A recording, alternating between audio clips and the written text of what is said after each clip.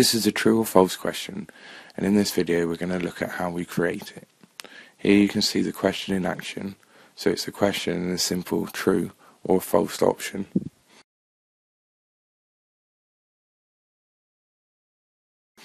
To create a question, we load our quiz and go into the Edit Quiz settings on the left-hand menu.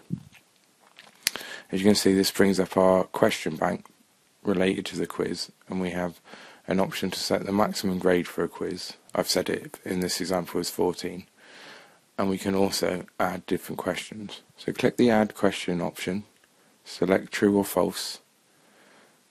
You're shown a small description of what that question is. Select Next, and we're taken into the quiz creation menu. These are all the areas that you can fill in: the feedback, the question itself, a title.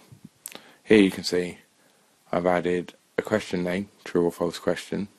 I've added the text for the question. Are there 86 different counties in the UK? I've given it a default mark of 1 because it's either right or it's wrong. I'm not giving any general feedback. I've selected the correct answer as true. If the correct answer was false, I can select it here. And I've added feedback for the response. If the user selects true, and the feedback for the response, user selects false. We can also add multiple tries, different tags, and see when it was created and when it was saved. In this example, we're just going to leave those as their default settings.